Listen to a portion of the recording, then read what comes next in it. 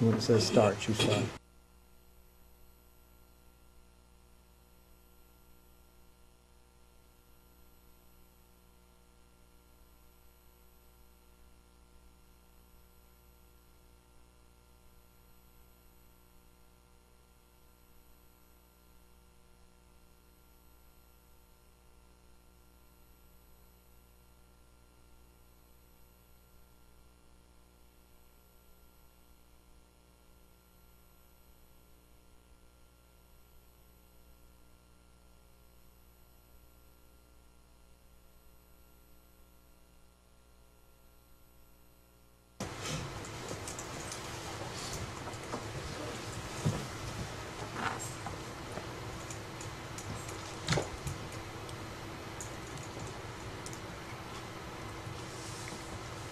I'd like to start this by saying the meeting is called to order.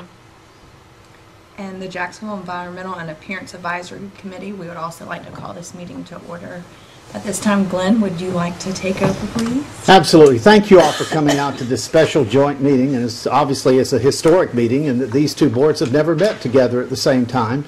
But the city felt it was important that you both hear it at the same time, this information that we have to present to you, because the city values your advice and your counsel, and that's what this is all about this evening, is to hear what we have heard. And as soon as we could get all the people in the room together, we wanted you to hear it too, as it was. For purposes of those who might be watching, or history, or those that might have come in late to the exercise, I'm going to speak just a little bit about how it came to be that we are here talking about the Beirut Memorial Grove. Many will remember that it was the efforts of a class that wanted to plant one tree for every person who died in the Beirut bomb blast of October 23rd, 1983. And from that effort came the memorial that we have our observances at every year, and so too has come a place in history for the city of Jacksonville that memorializes just how ingrained military and civilian are together in this community. Those trees were planted, and they were planted in the median of Highway 24, Lejeune Boulevard, and they stood sentinel for a long time, and they were beautiful, and they were a remarkable thing, even when they were not had leaves on them and not there. But they were a true beacon of what spring was when it arrives here in eastern North Carolina. But the Bradford pear tree was not something that weathered weather well, and consequently, between that and some errant automobile accidents and other things, they kind of suffered as it was. And so there was a lot of damage that was done to the Bradford pear. And also with the construction that occurred, there came to be a need to say, where are we going to move some of these trees in a place of honor? Where is something that's going to happen that we can do something with that at that time? And so, obviously, with consultation of what was the former Beautification and Appearance Advisory Committee and the Beirut Memorial Advisory Board, a location was initially selected that was near the intersection of Lejeune Boulevard and Highway 24 bypass, as it was. And we all liked that idea. We thought that was a grand idea, and particularly that the Lejeune Greenway and Trail was going to go through it, and the vision of being able to walk amongst a tree that would flower about the same time that the ceremony was going on just all seemed wonderful and alluring. But alas, there were problems with that site. The site is a dedicated wetlands site, and it was used as such as part of the construction of what we now know as the bypass area, and so it was not available at that site. And so the new site was selected, and we like that site too. Patrick Carroll has reminded us that himself, a former Beirut person who served in Beirut, that the Geiger Tigers came from Camp Geiger, and so being across from the Camp Geiger, that seemed even that fate smiled a little bit in our direction about selecting something that would go in that area. And so the idea to put the 273 trees in that area was advanced, and work was begun to get that made something that would be permanent. And this is what the view that we all love to see, that what it would look like if he was driving on from US 17 toward the Memorial Grove, that wonderful bloom that would be out there at the time of the observances. And so construction began. The state, you must admit, embraced this idea wholly. They aggregated funds in such a way that it made this possible to do. Irrigation was put in to help in the effort of preserving the trees after they were planted. And of course, all of us know there were certain weather conditions that occurred during the time of the planting that caused us to be a bit cold as it was. But it all advanced. And so construction from taking the holes and digging them and to actually planting the trees took a matter of about 4 months to undertake. And we were happy to see that progress and couldn't wait until spring when we saw some of the trees bloom, and they looked like they were going to be a nice thing there. But alas, as summer progressed and came upon us there, some of them did not bloom and some of them did not have leaves, and we knew at that time that there was a significant problem as it was. The roses did bloom. The trees in the other site were evaluated, and conversations were held, and things moved on from that point. Now, Michael LaCory, his unit was going to take care of those trees. He was going to help after the state got through with the project. The city was going to take it over and maintain it. And Michael's now going to talk to us a little bit about what the city did in that regard. And we came now with the help, and forgive me for not doing so, Anthony Prince is here with us also, our Transportation Services Administrator. And he worked with them, and having now the state saying, basically, city, you can take over this project as it was. So Michael, why don't you take us from that point? Well, and Glenn's absolutely right. What we saw during the summer and early spring was that the trees weren't responding the way we had hoped to respond. We talked with DOT about that. As some of you are aware, a study was done and a report was brought back to us that gave many reasons why some things weren't done. We, in turn, after that, decided that we would take some soil samples. So our horticulturalists and our assistant park superintendent and some other members of the city went out and took 82 soil samples. And what we found was a little bit the same of what the state found in relation to the soil. The pH out there was around 8.2, highs of being 8.8, which is not a good level for the autumn cherry to survive long term. Just so we know, the autumn cherry, we would like the ideal soil conditions for that would be about 6.5. That's a big stretch right there. So we sat down and we said, hey, we need to do something about this. We're currently working with the state on how to best move forward, and we started doing some research on our own. What's the best way for us to move forward as a city, as a division? And we reached out to some experts, and one of the experts we were able to reach out to is Mike Worthington, who is here tonight to do a little presentation for us. I had the pleasure of meeting Mr. Worthington about a month ago at a Green and Grow show in Greensboro, North Carolina, and was very pleased that he knew about the project and was very aware of the project. Mr. Worthington is in Greenville, North Carolina. He's been a tree grower for 25 years, and he is also a graduate of NC State University, and I'm going to hand it over to him to take us a little bit through a slideshow. Okay.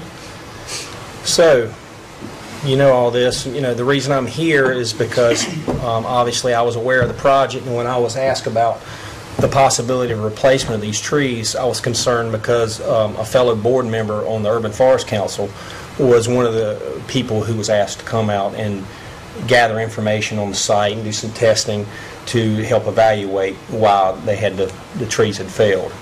So I was concerned that if the project wasn't successful and I supplied the trees, that if something didn't go well, you might would think it was my fault. So you know, and you know, as it turns out, you know, I probably won't be supplying any trees to this project. So I just came up here because I know this is a big deal. This is a high-profile thing. Everybody wants these plants to be successful, and you know, they properly honor the people they represent. So anyway, that's a little bit about how I got involved. The soils are, I think, probably the last time this group was informed about the site was the thing that wasn't well known. The soils are very poor. They're probably spoils that were brought in and used, you know, as what we would call field, and they are very poor soils. And I think that the plants that are there had a lot of things that, a perfect storm of problems kept them from being successful. You had a lot of rain, you had a lot of other things that would have damaged the project to some degree, but they still don't solve this problem of not having a great soil. So what do we do to increase survival of, let's just say, the cherries, the trees that were originally used? The soil will need to be really excavated, and a tremendous remediation of the soils would have to be done, and would be very expensive. So the plants, cherries, in general, we are at the border of their climatic zone range, and they need they're not very forgiving. They need more of an ideal soil and conditions to do really well.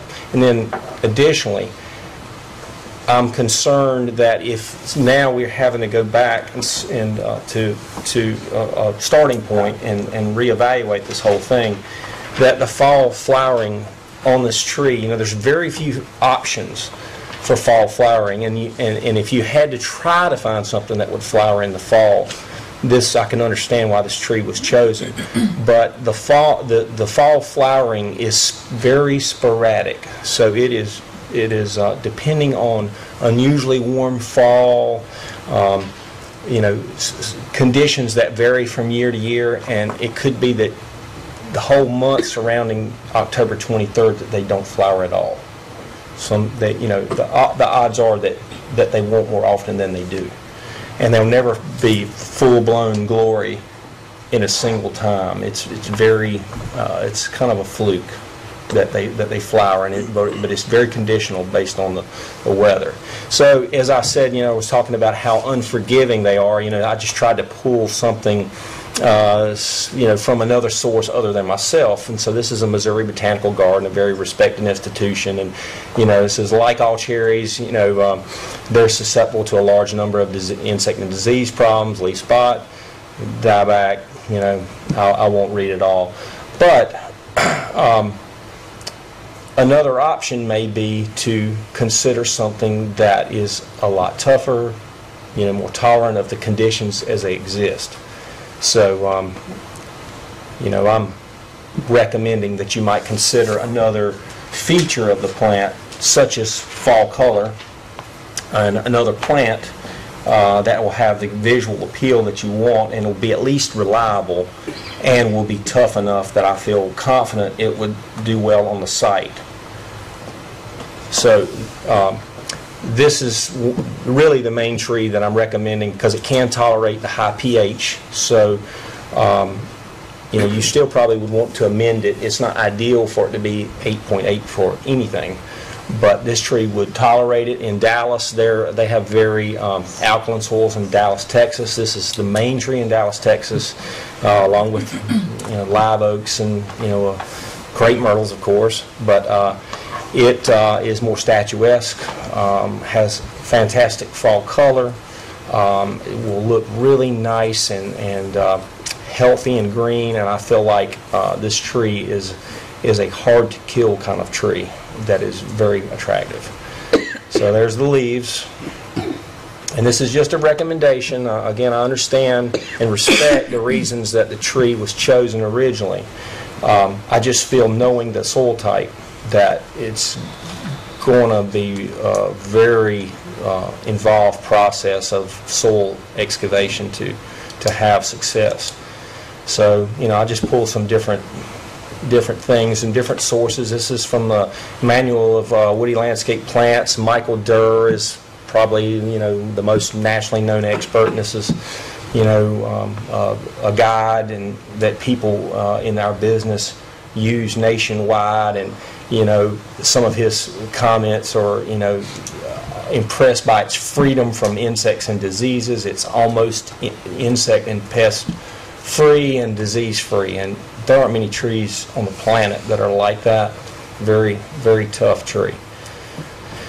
So, I won't bore you with reading all these details, but it is just universally praised for its toughness and heat tolerance, drought tolerance. Doesn't like to be wet, but can take extreme drought, which we're more likely to have year in, year out problems. On that site, we had, I know, a very wet year. We had, turf they were trying to keep alive, so the irrigation was running before the city had taken it over at that point. So it was kind of a perfect storm of problems. But as I understand it, that we won't have this irrigation concern the way the property is it will be handled in the future. So it's not a dissimilar in size plant from the plant that you had. It'll have a much fuller crown, better density, more leaves on the same size plant. Won't have any flowers. There won't be any significant flowers, but the fall color is quite spectacular. So this is in New Bern. So where I'm from Greenville, and so I've taken pictures, and I always, of course, all the pictures that I save are at the peak of fall color. So here's one in New Bern, and this was November 9th. So I wish I had, if I had known, I would have gone to an effort to take pictures on October 23rd. But there will be fall color on October 23rd in that range, but it will not be at the peak, and it will increase from that point on. So here's in a parking lot in Greenville on the 19th. So it's quite long-lasting fall color, but it wouldn't be at the peak on the 23rd. But I'm quite sure you'd see a lot of color starting to form, and it would increase over time. So anyway, that's my recommendation based on the conditions that you have on the property. And I'd love to see flowers. That would be great. But it's really hard to have flowers of any significance in reliability on October 23rd. And also, I feel like the survivability of the autumnalis cherry would be questionable under those conditions.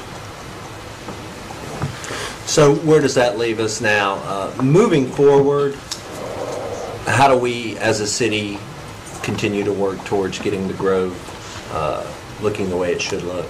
I know Glenn mentioned Anthony Prince is here.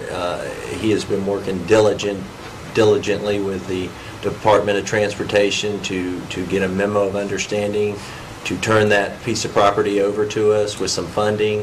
We'll work through those things in the next couple of weeks, hopefully, get those solved. As a staff, as a city, we're going to try and handle this piece of property internally. We feel as though we can do it. We can plant these trees and hopefully have them survive at a great rate. We feel certain that we will have some trees out there by this October 23rd.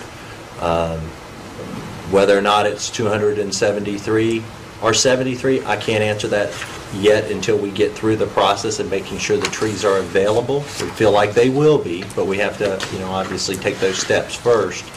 But I can assure you that whether it's 73 or 273, whatever is out there will be of quality and it will look good, and that is of the utmost importance to us as a city right now. So that's how we intend to move forward as a Parks Division, and I think as a city as a whole. Well, with that, Dr. Wood, City Manager, is here, and is there anything you'd like to add or summarize with us here, or thoughts that you might have? I think several things. Number one, we are all disappointed that the tree that we thought was going to be the ideal tree is not going to work. We can spend a lot of time talking about why it didn't work, but at the end of the day, we need to come up with a course of action of how we move forward. The second thing is the DOT is very interested in having this project concluded. They are willing, and we're currently negotiating with them to fund the necessary redevelopment. What they have told us, though, is they will not fund a complete redo of the site and major soil, that just is too much money. Let's talk about that a moment. If you were to bring in the proper soil, you're going to lose the irrigation system that's there, and the expenses just continue to climb. And even then, you're going to have a tree, which you've heard Mike talk about, is most likely not going to be what we all thought it was going to be. What we're asking y'all to do as joint committees who have given valuable input on this is to give us your thoughts and hopefully at the end of the meeting give us a consensus of moving forward. We are also willing to have you actually get in a transit bus. We try to get you all in Glenn's car, but I don't think we can get 25 people in there. But we are very willing to take you on a field trip up to New Bern and to Greenville so you can actually see these trees that have actually grown 10, 15 years, so you can physically see them. Now this time of the year you're not going to see beautiful color. But we are willing, very willing, to give you whatever additional information, field experience you would like. We do know that this tree is available in North Carolina, or at least in this general climate. Mike has checked on that. Whether we can get 300, which is the number we would like to buy. Why is that? Whatever you plant out there, not all of it will survive under any conditions. There will always be a percent. So what we were going to do is buy an extra 10% of the trees and have those extra planted at an off-site so that as trees do die, we can use our own forces to bring them in. Another thing we'd like to mention is why are we doing this instead of a contractor? We are going to be responsible for the long-term maintenance of this. We feel much better knowing that we are the ones, our crews are going to be the ones who are going to be responsible for preparing every hole, making sure they're properly fertilized, making sure that any burlap or any type of container that they come in is taken off at the right time, and all those things. If we're eventually going to be responsible for their long-term stability, we want to be the ones who are planting them. And I think you can appreciate that. So here we are. We're to the point now where we need to come to some decisions. Our goal is still to have as many of these trees as possible planted so that in October of this year, we can have a ceremony. As Michael said, will it be all of the trees? Possibly. But at least it will be a significant number. So our discussion with you tonight is, how do you feel about what we're saying? Are there other things you'd like for us to research? So with that, Glenn, I'll turn it back to you. I want to just add that one thing was that you folks heard Dr. Woodruff and others, and the city council said they wanted to do this right. And so consequently, each of you are told that this fall we weren't going to have any trees there because it was going to take some time to get the cherries and do some things like that. And this continues in that tradition, and that's why you're sitting here tonight too, because they want to make sure it's done right because it respects what it is that it represents at that time. So Mr. Chairman and Ms. Vice Chairman there, we can call on members to do that, and why don't we just let him call on folks so we can speak at one time or whatever there. I'd like to ask a question or two if I could. Is it, what size are the trees going to be when they're purchased? If they're going to grow 3 to 4 feet per year, and they get 30, 40 feet high, then we're looking at 10 years for a full-grown tree.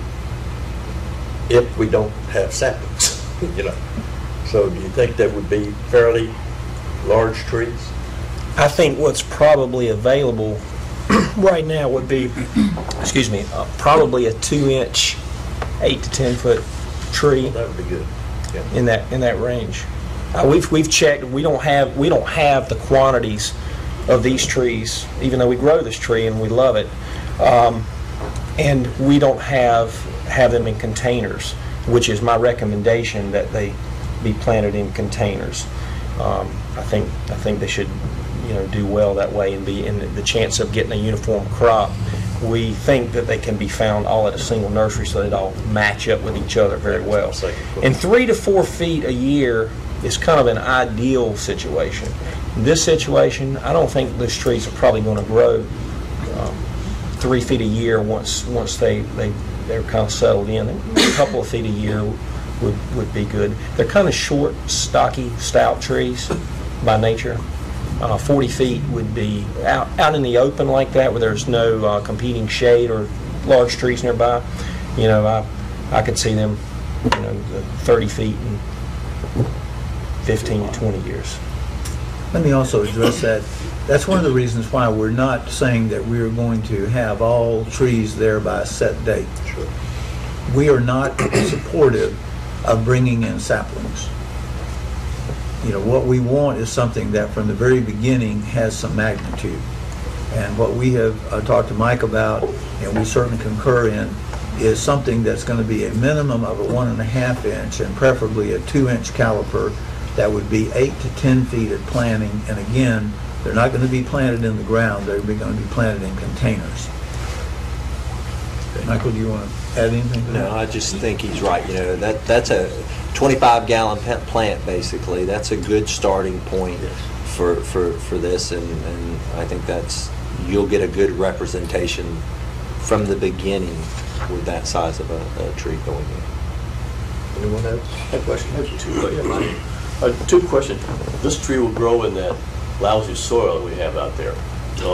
Yes, sir. And is the orange color, is that more accurate? It's kind of washed out on the screen, but Yeah. the monitor is The, bright orange. of course, they are seedlings, which is good because then you have some diversity, but you also have diversity in fall color. You get some will be more orange, some will be more red orange, some will be more red. You may get some a little weaker, but generally they have outstanding fall color. One of the articles that I quoted, I think it's in the slideshow, but I kind of skipped over it, was it's one of the few trees that rivals sugar maples. Is the author of the Manual of Woody Landscape Plants. He's quite a plantsman and particularly a tree expert, and his comments were it rivals almost any tree for fall color. And as far as a tree that we grow in more of a temperate climate, as everybody who knows much about trees, you don't see many sugar maples down here, and they're non-native. They're all planted, and they generally don't do very well. So as far as fall color, it's actually right at the top of the heap of what you can grow for fall color in eastern North Carolina. Because the Bradford tree was a very quick decision. The bombing was on the 23rd of October. We met the 24th of October. We met the afternoon of the 23rd. Got deal permission that week, and then we started looking for the trees. So we'd seen a number of magazine articles extolling the virtue of Bradford pear. They didn't tell us about all the bad things about it. Bradford pear was probably that was the heyday of Bradford pears, and there weren't. Bradford pear is a variety, as a cultivar, and sometimes a cultivar it doesn't do the same thing when it grows in New England as it does here. Bradford pears are almost unused here now, but they're still popular in New England because they grow slower and they don't break up like they do here. So at that time, I don't think necessarily with the information you had that you may have made a bad decision. That just the tree had not existed in the world long enough to know what would happen after 25 years. The color was a benefit. Our Memorial Tree Program, which we had established about 3 or 4 years prior to that, we were planting maples, oaks, all this kind of thing, so color wasn't even an issue. So the color of the Bradford pear flowers was sort of a very rapid benefit for us. Right. So that's why we had gone with that. They're outstanding for that. So I don't think that was necessarily at the time with what was known was a poor decision. And fortunately, over time, it was come to be realized that that these other problems could exist with them. Let me also mention about the Bradford pears. It is certainly not the city's intention nor the DOT's requirement that the existing Bradford pears that are there, the original memorials, are going to be taken out. There will be some that will be taken out because of the finished work that will be needed for the Wilson Gate. There will be some that will be taken out as we work on drainage issues on 24. There will be others that we will take out because, to be quite frank with you, it's almost an embarrassment for them to be there because they have split and they really just don't represent. But I want to assure you that the majority of the trees that are out there today are going to continue to be there, and they will only be taken out as, I should say, NC State drivers decide they want to create new lanes. The trees are winning now. Yeah. Any other questions? I'd like to ask a question. Yes. In your presentation, Mr. Worthington, I understood you to say that you were looking for a tree that bloomed around October the 23rd. No, these trees will only be the fall color. So, I know that. oh, you mean I looked? That Yes. you were looking for a tree that bloomed around October the 23rd Right. in your search for this tree, right? It was my understanding that we chose the tree because we wanted a blooming tree in the spring and fall clutter in the wintertime. Okay. So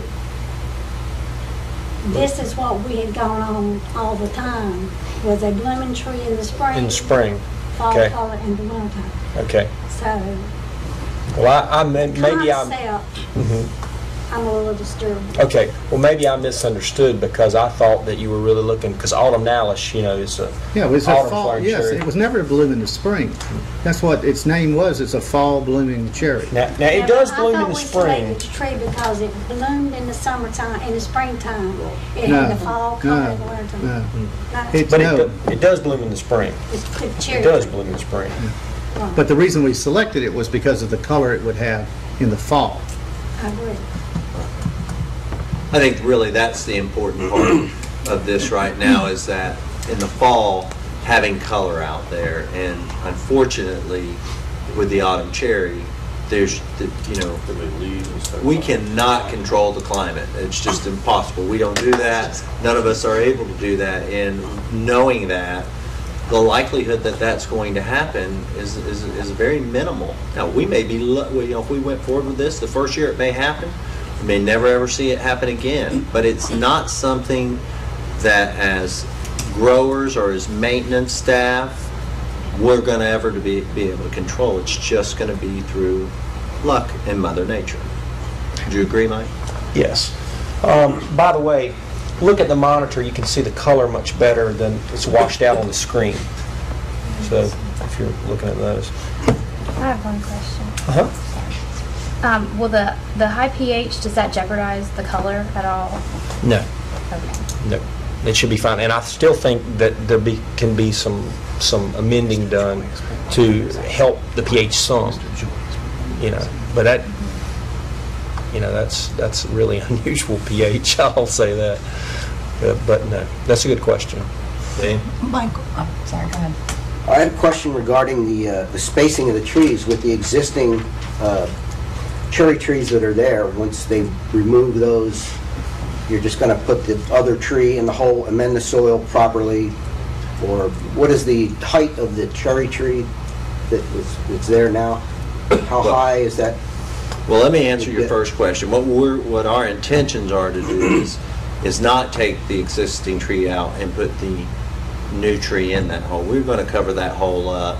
We're going to cover it completely, and we're going to move whatever feet it is away and dig new holes. Okay. We don't want, in case there is any contamination in those holes, we don't want to do that.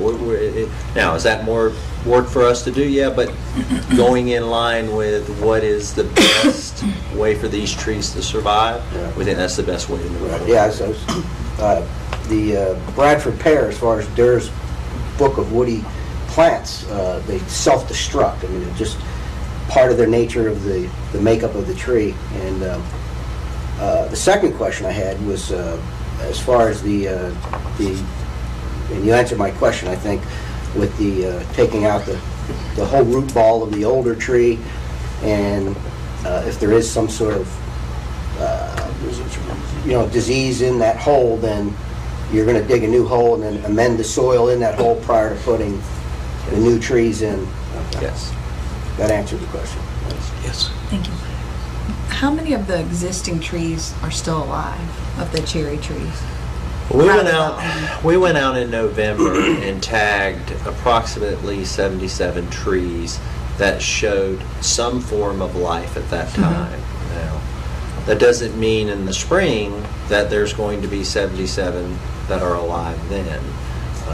So will you be able to take those and we put them somewhere else in the city to use with landscaping, or are they? our intentions when we get to the point of taking those trees out is to move them, the ones that we feel have a good rate of survivability, to try and see if we can plant them in areas that do have better soil conditions, Right. Well, that's good. and see if they do well. We'd like to use them if possible, definitely. That's when we've talked about that as a staff. Yes. No, I'm sorry. It's appreciate the fact that these trees are going to turn the colors they will, especially during the 23rd of October, because we get a large influx of folks that come and visit the memorials And we want to be able to show off what we've done and what the city's done with everybody's efforts. So this grove is very important to everybody, especially all our veterans that come visit from out of state. The fact that the tree is stocky and everything, because we have hurricanes, and we don't want that to be, thank God we haven't had any here lately, but again, we have to be prepared for that. So that's why, like Mr. Rosen was saying, a shorter, stockier tree that shows some color on the time that we need it for the 23rd, that's very important to us. And then the extra benefit would be that they, during the spring, they have some more color, that'd be great. So it's a great idea, and I appreciate the fact that all the study's gone behind all this. It's well appreciated. I was just going to say, I think that's a beautiful tree, and at the end of the day, that site, those trees, and that ceremony is to honor the men and women who lost their lives that day. And if there's 10 trees and 270 flags out there that represent those people, that's what we'll do. If next year we have 150 trees and 150 flags, that's what we do if it's a work in progress. But I think that's a beautiful tree. And I think in the fall when you're walking around, it would be a beautiful place. Any other comments or questions? I just think it's a good idea. I think it's, with the research that Mike has done as far as the tree, I think it's the best tree for the job, and I think we should move forward. Glenn? Well, we were looking for your consensus. I mean, if there's any detractors or anything that we haven't thought of or whatever there, that's where we put the subject matter experts in front of you here to speak to that, and that's what that was. One question, you said that it needs pruning while it's a young tree. Who would be doing the pruning? Well, that should already be really taken care of, if you're getting a 2-inch 8 to 10 tree. Mm-hmm. That's why it's good to buy a tree in that size range, because if you go any smaller than that, it's, when people in a nursery, they know how to train that particular tree from a young age, and it makes a big difference on that tree. But any maintenance will be Michael and his crews. Right. Amongst everything else they do. Ron Massey, Deputy City Manager. They're extremely low maintenance trees. But once they're established, maybe some work, if you have an extreme drought before they've had a chance to grow out of the root ball into the soil. You said you had 73 trees or whatever. 77 that we have tagged, just. Yeah. On the new trees, how many and how soon? On the Chinese pistache? Yeah, if we. Well, we've identified, I think Mr. Worthington, as we've worked with him, he's identified, I think, about 250 currently. Wonderful. Now, again, we've got to get some agreements taken care of. As we sit here today, as a city, we don't maintain the site. And, those things still need to be worked through the proper channels. And as I said, we're doing that. Anthony Prince is working every day on that. I know that. And I feel certain that within the next couple of weeks, month, that those things will happen. That will then put us in process. We've obviously been doing research, but that will then put us in a process where we will start moving. Let me also address that. At a point when you, as joint committees, are comfortable with whichever tree, this tree or some other tree, even if we have not concluded the agreement with the DOT, Department of Transportation, the city will take the necessary action to put actions to put a deposit on those trees that are available. Okay. So, for example, if you said to us today, okay, we appreciate all the information, would like some more information, would like to do a field trip, that's what we're going to do.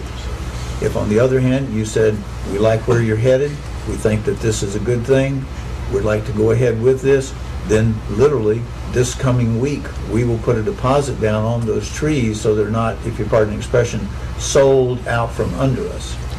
On the other hand, we want to stress this. Time is not the issue. Doing it right is the issue. So if you would like to set up a field trip, Mike has said he would welcome you all to Greenville. He did not say he would buy you lunch, but he did say he would be happy to show you a tour. So, go ahead. I know it's not buying it from a nursery. Will we get a warranty, say, if some of the trees die and they will be replaced? Well, what we do know is this, I'm sure we'll look at that, but what we do know is this, make no mistake, when you plant 273 trees, some are going to die. That's why initially we want to buy an additional 10%. You're just going to have that happen. Now, if we had some things go wrong, then I'm sure we would bring some people in from NC State potentially, or from other places, or experts as to why they went wrong. I prefer not to even think that way, and we think we're going to be pretty successful at the Grove with this tree. I think this is a good tree. It's a great tree for the site. I think we have a good staff to move forward in implementing and installing these trees and helping them reach their maturity. That in turn will give a good representation to those who lost their lives on October 23rd. Mike, what type of a warranty, if these trees were purchased from the nurseries that y'all have been talking to, what type of warranty do they give? Generally, in the wholesale tree business, people will only warranty plants for things that happen in the nursery, because they don't have no control, of the tree after it leaves the nursery. And generally, they're sold at a price that keeps that in mind. And if you're a retailer, you price the trees up to build that in.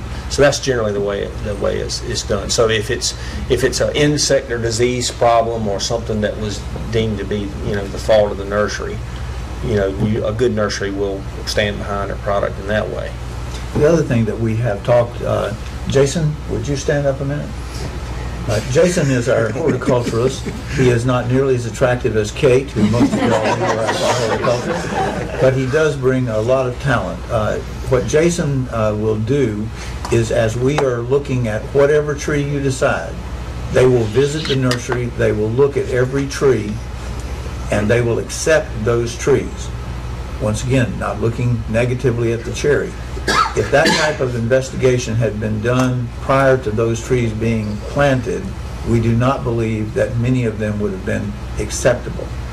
But we understand we have to get it right this next time, and we are the ones who are doing it this time. So we will take the necessary expense and effort to have him look at the trees in person. That sounds good. Well, we welcome Grace Hulbert, the chairman of the Environmental Appearance Advisory Committee. Your vice chair took over and gavelled us to order at the time. And Mr. Rosen, the two boards, as Dr. Woodruff said, you folks can ask for additional information, or you could make a motion to endorse this selection should you desire to do that, or you could take no action whatsoever on the matter. All those options are available to you to take at this time. Well, I'd personally like to see us go ahead and take some action and get the ball rolling. And of course, it'll be a separate thing. If you do that, that'll be just the Beirut board, and the ENA board can do something the same or separate at the time. So if you want to have a conversation, I would like to make a motion for the Beirut, especially to Mr. Rosen, that we go forward with this tree. I'll second that. Any questions? All in favor, say aye. Aye. Beirut Memorial. Okay. Grace, if you want to ask what your board would like to do. Is there a motion?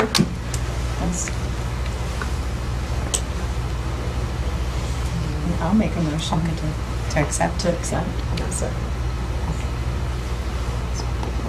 Now let's call Yes. call for the vote. Call for the vote.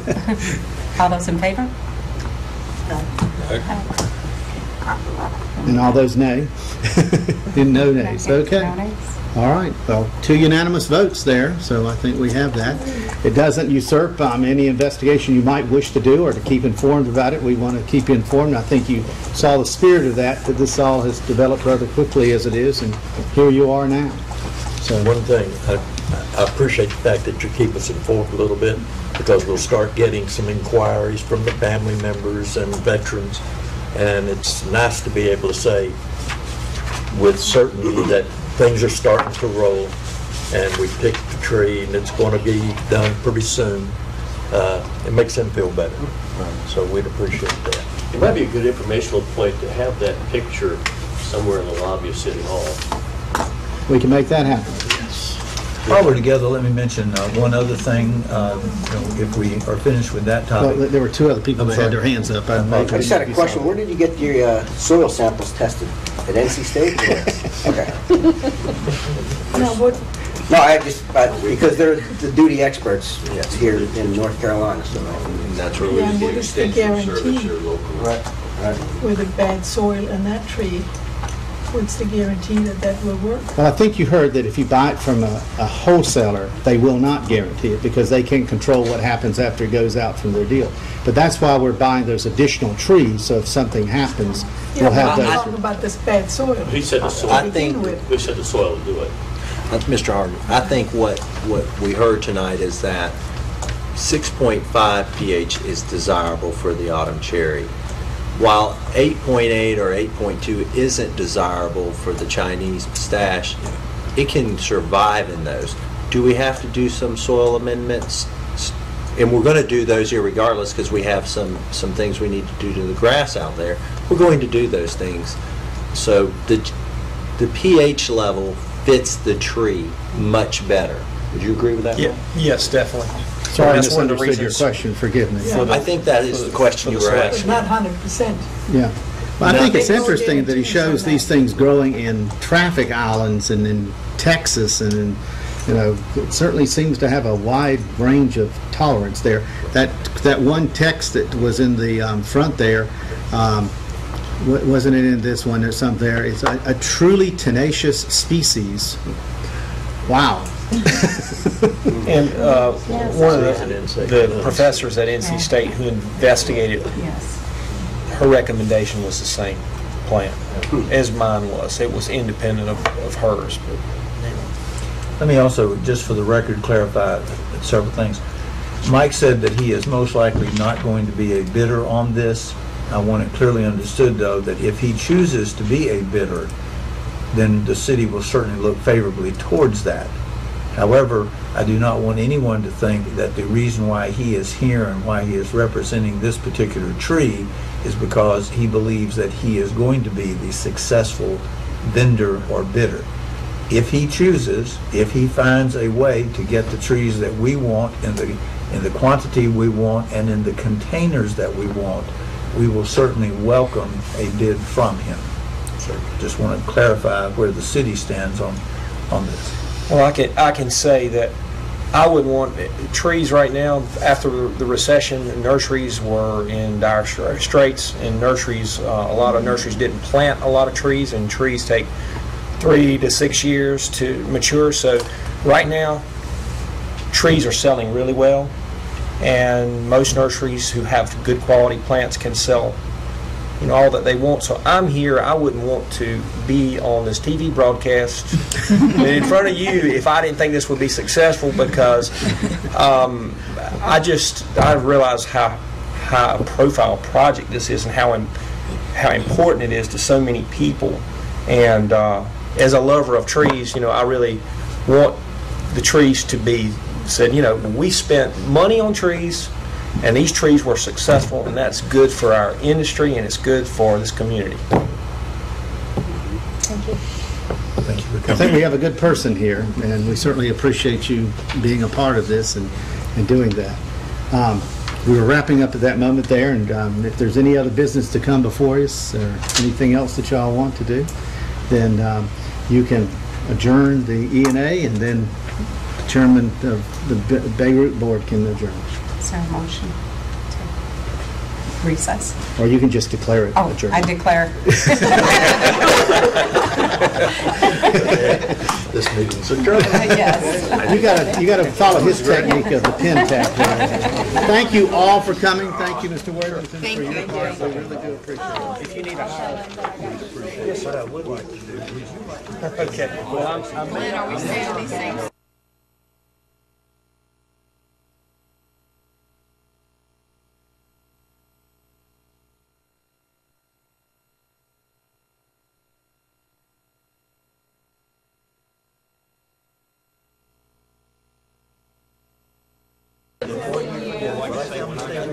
You are. I appreciate